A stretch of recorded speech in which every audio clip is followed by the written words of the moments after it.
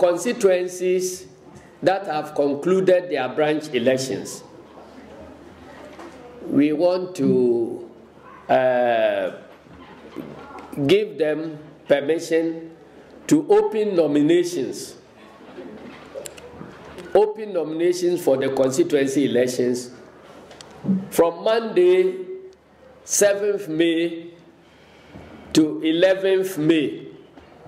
So for 5 days, anybody who aspires to pick a form to contest at the constituency level can go to their constituency offices, to the designated officials, and pick a form to complete. By the end, from 26 May, no, there will be vetting after the 5 days. We would expect that constituency vetting will be concluded by 26 May. So if you have sold all your forms within the first 5 days, you are free, so long as you have agreement among your constituency executives. You are free to fix the time of your vetting.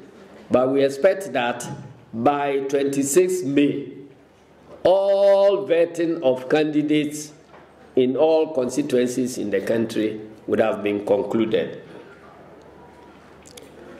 That will give time for people who may have been vetted out, who may have been disqualified for one reason or the other, to put in their appeal.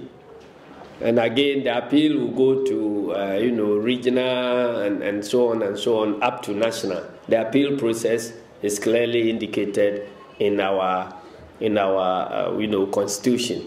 We don't expect that the appeal process will come that far. Majority of the appeals may end at the regional level, but we think that by the end of 31st May, all appeals would have been dealt with. At the end of the appeal process and the end of the vetting process, we will then ballot for positions on the ballot paper. And then our elections, constituency elections, are scheduled for 23rd June. You'll try as much as possible that in all the 275 constituencies, our elections will be held on 23rd of June.